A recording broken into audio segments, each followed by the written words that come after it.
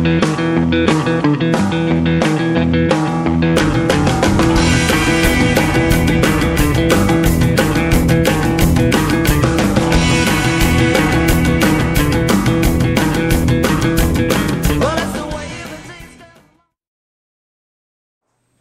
I'm Davey Goode from Greasy Groove. I'm going to show you how to do a tracing of a pickguard. I'm going to use this Jazzmaster pickguard because it's kind of complicated. We have a few different holes on there, etc.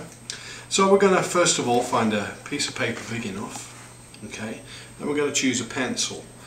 Please don't use Sharpies or anything that's ink based because the ink tends to soak into the paper and gives us a wide line.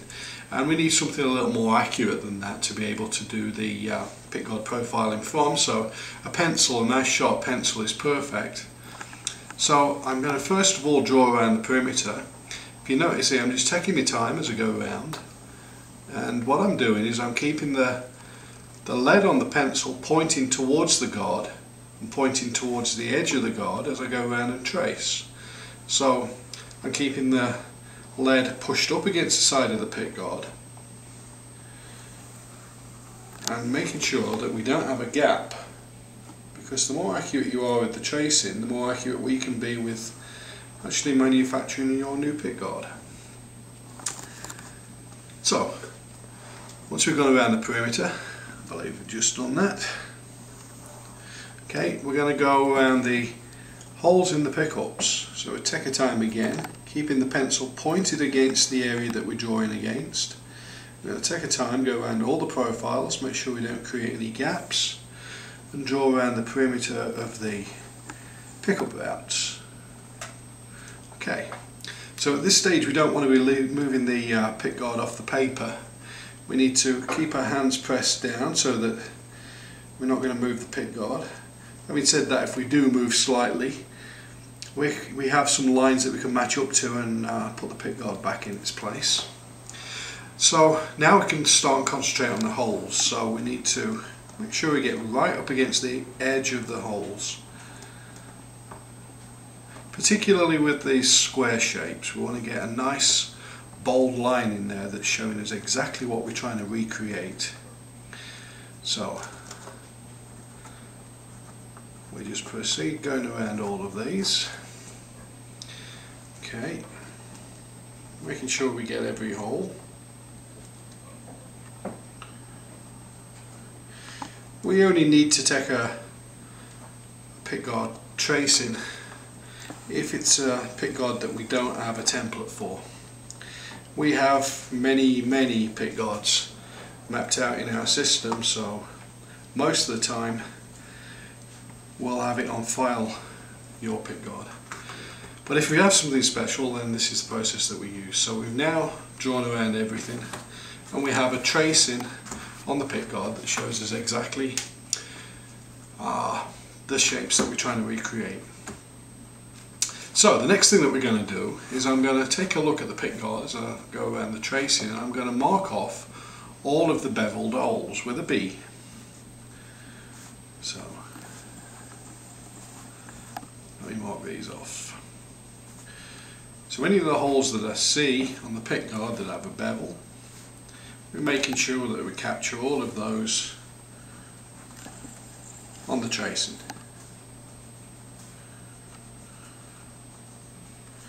I think we've got them all there. Then we're going to look at any other features that are on here. So we have a few things to consider. If we take a look around where the neck pocket sits on this particular pickguard, there's a slight chamfer in there, which enables us to get a tool in to be able to adjust the truss rod in the neck. So I'm going to pop the pickguard back over the top of the tracing and just make a quick note on the drawing that around there we have a bevel.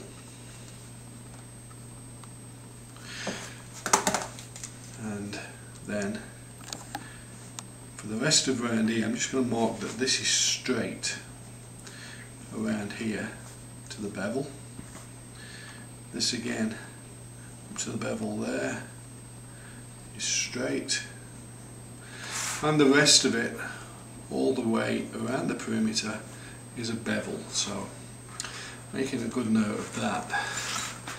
So now for the holes that we have on the pickguard, we're going to quickly just measure what the size of the holes are. So I notice that these two holes here are 1/2 inch diameter. So I'm just going to mark that on the drawing. It just helps us when we're taking a look at your tracing if we have some measurements, because it can confirm what we think may be the case, and sometimes it's just nice to have the measurement on there. So in particular, I take a look at these slots that are on the pickguard, because it's nice if we have the actual measurements of those. The more information you give us, the more accurate we can be at creating an exact duplicate for you. Okay, so what I have there is, this is a 1/4 inch on that side, and then we have 5/8, which is 0.625. Okay, so whatever dimensions you want to put down, if you want to put it in decimal or fractions, that's fine. This one's a slightly different size, so we're going to go ahead and measure that. That is a 1/2 inch, so we've got a 1/2 inch down this side, and it's a 1/4 inch across the top. So just a quick check on some of the other holes on here, just to add a little more information in there. 1/2 inch, we have these holes that are exactly 1/4, and then we have this one down here, which is 3/8. Okay, so now just for a little bit of more information on there, I'm going to put the measurement of that, which is 1.3 inches, and we're going to measure down here. And there we have, so we've got 1.3 across here, and going this way we've got a 4-inch hole going that way. So that gives us quite a bit of information to be able to use for your pickguard. The last thing you want to do on here, of course, is write down what it's actually from. This is from a Jazzmaster. I don't know the year of this one, but let's say it's a 1985. That gives us some information. 1985 Jazzmaster. Go ahead, write your name and address on there so that we can link it to your order, and that would be a good pickguard tracing that we could use to manufacture a pickguard.